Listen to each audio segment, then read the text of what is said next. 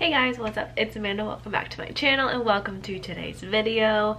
So today we are finally getting around to doing that finance Q&A that I had requested questions for like a week ago. If you don't follow me on Instagram, then I did post like a little community thing here, but I don't know how many people actually see that. But Alex and I have COVID, so we both tested positive on Monday. Alex had exposure at work, so we know where we got it from. We didn't give it to anyone else, thank God. Oh my God, my camera battery's already flashing at me. I'm gonna go change that real quick, but I have had zero energy to film a video. Honestly, I don't feel like terrible today. I feel a lot better. Just like obviously some nasal congestion, and overall I feel a lot better. Today's Thursday. Today's Wednesday, so I'm gonna plan to have this video up by Friday, edit it and everything. But I'll have to kind of rearrange what my videos were supposed to be because I can't do a work vlog because I'm not going back to work for another week at least. And yeah, so I'm gonna go switch out my camera battery and then we can get into the questions. And we also have a cat who's joining us. Okay, so I asked you guys on Instagram and on YouTube to give me some questions, finance questions specifically, because I think it's been like a year since I did finance Q&A again. So pull those up. So let's start just by kind of introducing myself, I guess. I don't know, my brain is still not 100% functioning. So hi, my name is Amanda. I am 25 years old. Me and my husband got married in August. I'm in debt. We're in the process of house hunting, buying a house, all that fun stuff. That first house hunting vlog went live last week, and I'll probably actually show the next one sooner than I planned because I can't really film anything right now, so super fun. But yeah, I budget over here, make monthly budgets. First question is, how do you refrain from spending on certain things? I think the biggest thing is just having a budget has been really beneficial in knowing how much I can spend and updating it more frequently and figuring out. It takes a while to have like, what's the word for it? Like discipline, I guess, and like know like, okay, I can't go to Target every day and spend money on things. And also I've been trying to be better about like, if I do go to Target, I like grab something if I like it, and then like before I leave I double check, okay, do I really need everything that I have here? And that's been kind of helpful as well. Next question is, how did we save up for a down payment? So with my budgeting, the way I was originally going was all my extra money was going towards my debt, but then once we kind of switched gears and decided we wanted to start saving for a house, all that extra money I was going to be putting towards loan went towards my savings. Alex was doing the same thing. He doesn't have any debt though, so all his extra money was going towards savings. We had some left over from the wedding that we got from people after we paid for our honeymoon, and then the rest of the down payment is coming from Alex's kind of like mutual funds, things that his parents had set up for him growing up. So yeah, that's kind of how we are saving for the down payment. Next question is, do me and my husband split everything or not? Do we split everything before we get married? So yeah, when we first moved into our apartment together, it was us and then a roommate. So at that time we just like split the rent evenly between everyone, split groceries. Me and Alex kind of did grocery shopping independently. But once our roommate moved out, we actually ended up getting a joint account that we both put about $1,200 there a month to go towards groceries and rent and electricity and all the utilities and stuff that like we both spend money on. And then we get paid into our own accounts, and then that goes together. And that's kind of how it's going to be for now, I think, until we like pay off more of my loans. So yeah, it's worked for us. I don't think we're going to be changing anything majorly anytime soon. Next question is, how has my money mindset changed since I started my journey? I think when I first started, I was very much, oh my God, I have to pay off all my debt ASAP because I can't be in debt, and like being in debt is like the worst thing that can ever happen. And I've definitely changed that mindset because clearly like if I continued to follow Dave Ramsey like I used to, I wouldn't be close to being able to buy a house like I am right now.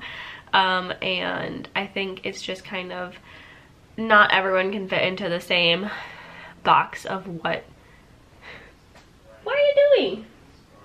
Not everyone can fit into the same like financial box. Everyone has different goals. Everyone has different means of getting money and paying stuff off, and everyone has different priorities. So I think it's totally okay, and my mindset has definitely changed into, obviously I wanted to pay off my debt, but I also want to invest in my future as well. So yeah. Next question is, what is my guilty pleasure in terms of spending? Target in general, online shopping, sales really get me because I'm like, oh, it's on sale, I have to get it. And like in reality, I really don't. Amazon as well. So kind of just like those like quick spending things where you kind of have to make a decision right away if you're gonna buy it or not. Those really get to me sometimes. Next question is, how did you save money when you were in college? Did you have a part-time job or side hustle? In college, I honestly really didn't save money. I took out extra private student loans to be able to afford rent and food, and I did work a part-time job my sophomore, junior and senior year. Sophomore and junior year I actually worked at Panera, and my senior year I worked at a nursing home as a CNA. And my senior year was the only time I really made like significant money. Miko, what are you doing? My senior year was only when I made significant money, and that year I don't think I actually ended up taking out any private loans, and I made enough to cover my rent and eating. Next question is, how are you really feeling about your student loans and slowing down payments? It does suck because I was like going so full steam ahead, but at the same time, like my priorities have changed, and I am like 10 times more excited to have a house than to pay off my debt. And I'll kind of go into this in a little bit, but I'm actually going to be refinancing my loan soon too, to lower my payment. Just because a $1,200 student loan payment at 5%, I can do a lot better now, percentage wise, and have lower payments and be able to pay it off faster still. So that's something that's coming in the future once we close on a house and all that stuff. Next question is, I struggle with going to Target and spending extra money. Same. How do you keep yourself from spending extra money? Basically don't go to Target. That's the one thing that I've learned, is if I know I can't go buy anything, then don't even go in the first place. Or if I know I need to go somewhere to buy something, like I need to buy like food, then I'll go to the grocery store and not just go to Target. Going places that you know you're not going to spend a lot of money. Like I'm way less likely to spend more money at Walmart, so I go to Walmart more often than I just go to Target for fun. Next question is, to save money, do you just put it aside or use a high yield savings account? I don't use a high yield savings account just because I'm moving my money around so much. High yield savings accounts I think are more for like long-term savings. So it just goes into my savings account for my bank, so nothing crazy. It's something I'll look into for the future, but not right now. The next question is, will you increase your emergency fund once you buy a home? Absolutely, yes. That is kind of like our next big thing now that we've officially saved for the house. Down payment is starting to build up that emergency fund, and making sure that we will be able to afford everything that comes with the house when we buy the house. Next question is, do you plan to further combine finances or thinking of keeping it as is? I think for the now, we're just going to keep it as is until I'm able to pay off more of my debt. It's just easier for me to like budget my stuff and then Alex to budget his stuff, and then like just have our joint account for all the utilities. Who knows though, once we have a house it might just be easier to put everything together, but for now I think the plan is just to keep it as is. Next question is, how did you save up for and pay off your car so fast? So I started saving for my car when I started working my full-time job. It was kind of the first priority that I had, and then I think I got like $1,000 trade-in for my old car. I only ended up paying like $3,000 down, and then my loan was about $16,000, and honestly the way I was able to pay it off so fast was I just put every single extra penny I had towards that, and also all of my like stimulus checks that we had during COVID and my like tax returns and stuff. So I had a lot of like big payments that went there. Next question is, do you invest in stocks? Any advice saving money? So I don't, but Alex is super interested in the stock market, and I've told him multiple times that he should make a video about stock stuff. So I will maybe get his opinion on some of that stuff. I don't do it anything personally. It's just over my head, and Alex takes care of a lot of that, so we're gonna just let him do that. Okay, that is it for Instagram. A lot of questions about like Alex and I finances once we have a house. First question off YouTube is, have I thought about how much I want to save to live comfortably through retirement? Honestly, no. Not yet. I'm 25 years old. I know that's something that I should start planning for now. I put money in a 401k. Obviously Social Security takes some of my money. Who knows if that'll be there when I retire. But we have money in the stock market. I don't think I know an exact amount that I need to like live comfortably. It'll kind of depend on what the world is like too, I feel like, because like if I start saving now for what life is like now, it's going to be so different in 40 years when I retire. So I'm thinking about it, but I don't like have a specific number. Next question is, how much has your credit changed while paying off your student debt? I honestly feel like it hasn't changed too much in like the fact of like paying it off. I have so much debt as it is that like paying off $10,000 doesn't really move my overarching debt amount. My credit score is actually really nice. They don't care too much about how much like student debt and car loan number you have. It's more like what percentage of your like credit cards are you using and how old are your lines and stuff like that. Honestly, the credit system is all a big question mark for me. I don't really understand it. But yeah, I don't know. I don't feel like it really changed too much. Next question is, how did we determine our budget for house purchase? So I did a lot of those little like calculators online to figure out like what an approximate like mortgage payment would be with taxes and PMI and all that stuff. And then I kind of sat down with Alex and we went through what we make in a month and what we spend in a month and where we would be saving money and where we would be like spending more money and stuff like that. And so we kind of were able to find like monthly payment that we could afford, and then used those online calculators to transition that into like an actual house price that we could afford. Advice for recent grad with debt, anything I would do differently.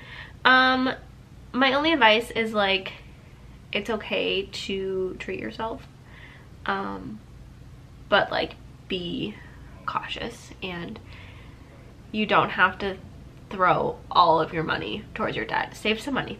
Save a little more money than you probably think you need to. Another question about Roth 401k stocks. Do I have an emergency fund? How much do I think is sufficient? So yes, I have a 401k. I don't have a Roth IRA. Alex invests in the stock market. He does all that stuff. I do have an emergency fund right now. It's only $1,000. That's kind of the basics where you want to be. I think a good rule of thumb is like 3 to 4 months of like expenses, like living expenses. So yeah. Question is whether or not I believe YouTube is worth it money-wise over my own personal safety and privacy. Number one, I don't do YouTube for the money. I do it because I enjoy educating people on finances and showing my life, and I love editing, and I love just like this community and stuff. So I don't think I share too much about my life that it's like an invasion of privacy. Like, I don't share where I work. I don't share, I mean, I try not to like share my last name, like even stuff like that, or where we live. So no, I mean, I don't do YouTube for the money, so I guess that's not even a real question. So yeah, those are all of the major questions that you guys had. That is going to be it for today's video. I can't promise that there's going to be one up on Tuesday. We'll see how I'm feeling if I have the motivation to get up. Honestly, the hardest thing is like our apartment's a friggin' mess right now. Like, I'm not gonna lie to you. I made the bed barely so that it looked a little nice in here. I have like blue sweatpants on and I just threw a sweatshirt on and my hair's in a clip, and it's just hard to like find the motivation to do anything right now because we're literally stuck inside. But anyway, we'll see. Maybe it'll be the next installment of our home buying journey. I don't know. I'll have to look at my schedule and see where we're at with things. But thank you guys so much for watching. Thank you guys for all your like kind words and stuff too, especially on here on Instagram, and telling me that it's okay if I need to take a break. I'm feeling a lot better right now than I had been, so we'll see when I get the motivation to actually edit this. It's not gonna be too terrible of a video to edit because it's me just sitting down, but yeah, I will see you guys next time. Thanks for watching. Bye.